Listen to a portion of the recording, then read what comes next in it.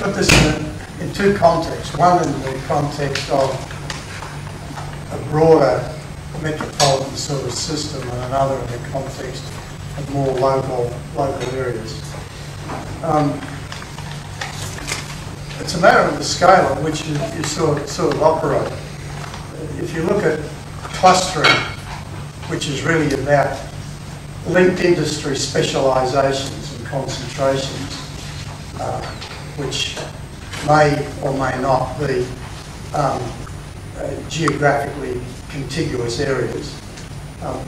If you look at a broader scale, Melbourne obviously has a huge concentration, a cluster of logistics related activities.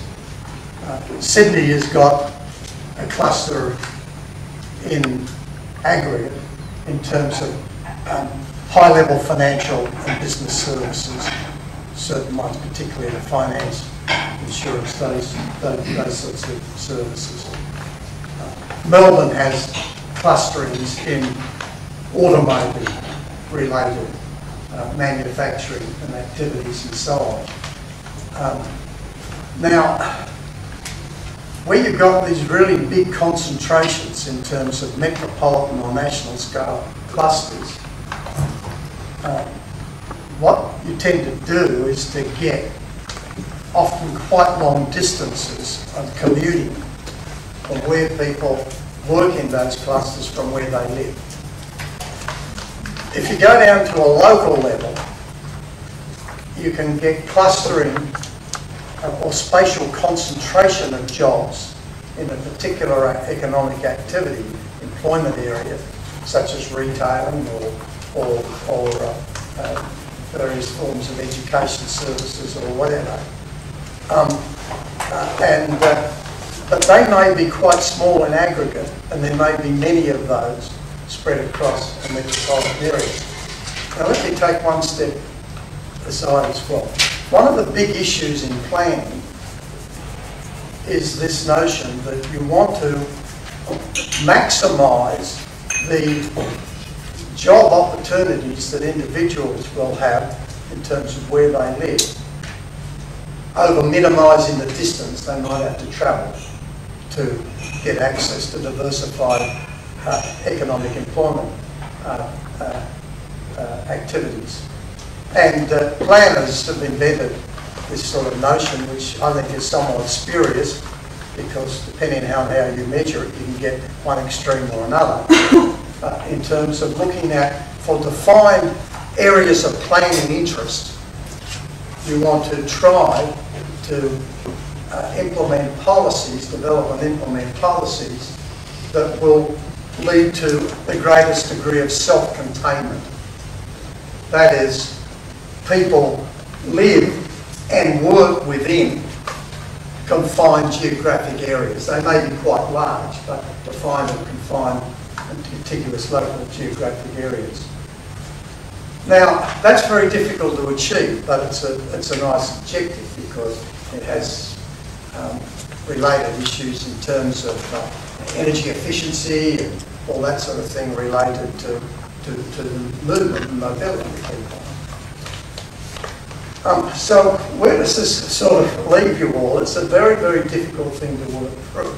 What we've seen over the last few years, the work I've done with Bill Mitchell at Coffee in Newcastle, we've created a new geography of Australia, and Oren's incorporated all this in, called functional economic regions. And it's kind of interesting. These are, and you combine these in a similar sort of way, you aggregate up areas of employment concentration and where you are maximising the number of people who live locally and also work locally. So you build up, using a similar sort of approach, clustering algorithms and so on. You develop these functional economic regions, which are quite large in metropolitan areas. Melbourne, by the way, has 6 functional economic regions. And if you look at those functional economic regions, sure, there's travel across them in terms of people, where they live and where they work, but those functional economic regions have about 70% to 80% of people who live there work within those regions as well.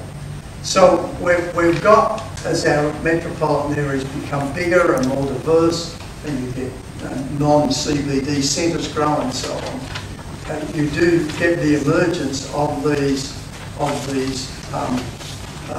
functional economic regions.